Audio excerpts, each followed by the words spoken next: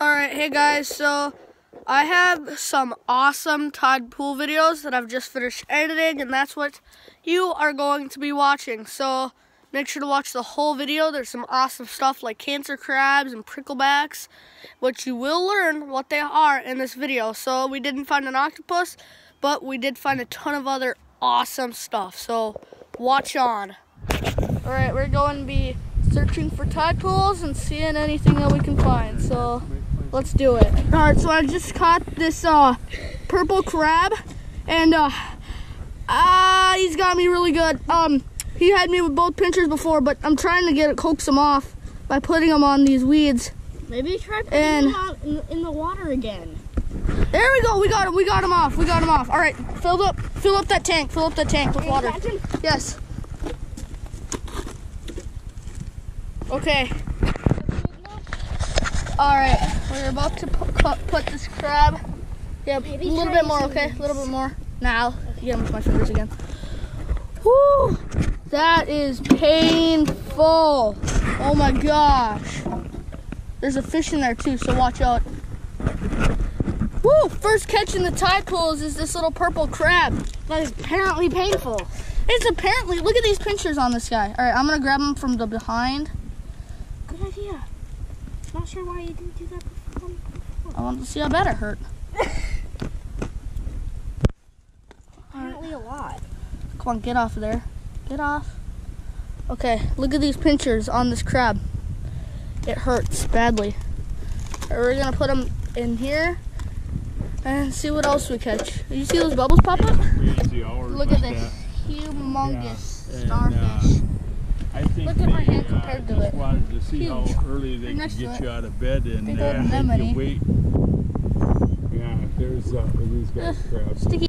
Okay, so we caught a variety of crabs. We caught these weird spindly things that I think might be some kind of species of decorator, because they cover themselves up with stuff like camouflage. We got these little orange hermit crabs. We got a few of those. We got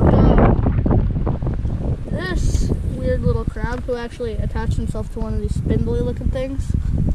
And got whatever this is. I have no idea what kind of, if even this is a crab, but it's got claws and weird stuff, so don't really know what that is. And we caught these big old purple crabs. This is my biggest, and like these claws are just like killer. So yeah. Alright, so we also caught 2 sea urchins. This is what I believe to be a green leaf sea urchin, and this one I don't want to pick up because I don't know exactly what it is, but we caught it. It's stuck. See, look at these feelers on its sides and stuff. It's like totally cool, and they stick really hard, so it's pretty cool. Don't know what that is, but I believe that's a green leaf. Look at all these anemones out in these tide pools. They are just huge and magnificent. Some of them are hanging out on these. Some of them are nice and curled up. I don't even know if these kinds are poisonous, but if they are, let me know in the comments, please. And yeah, I might be able to get an underwater view later on. I'll see if what it does. The tide might be all the way up though. Dude, that's a lot. I know.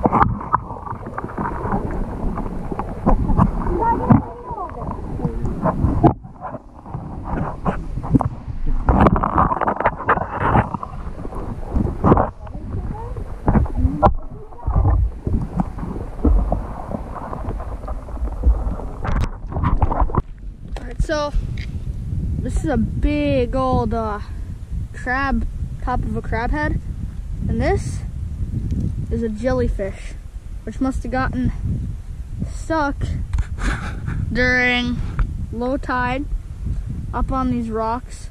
And yeah, so this kind will not sting you. You can pick these up, they're totally fine, but they're kind of slimy and they kind of feel gross to hold, so it's pretty cool. All right, here we have a prickleback, a small eel-like fish that is trying very hard to evade me right now. And I must say he's doing his job very well, because I cannot get a... There we go. Come on. Alright, so this is what they look like. Like I said, eel, kind of like an eel. So I'm gonna get him into a better tide pool, but you can just find them flipping rocks in places like this, where it's all muddy, and it's pretty easy to find them when it's like this. Hold on, I gotta get a good grip. Right, let's just put them in this pool right here. Watch him. He'll like immediately dart right into that kelp, which is really cool. One of my favorites. Okay, this is a gorgeous, and I mean like absolutely positively gorgeous prickleback right here. Like, look at this. Ow, they got little spines, but look at how pretty that is. You can't even barely see the beauty of it on the camera, but look at the orange, the spots all around its face. We caught a ton of them. This is like almost all of them under this rock here. We didn't even get all of them, and they're called pricklebacks because those little spines on them, and they're super slimy little fish actually. And just look at how beautiful and gorgeous that prickleback is, and that's a big one too. I just am in awe by that beauty. That is insanely gorgeous.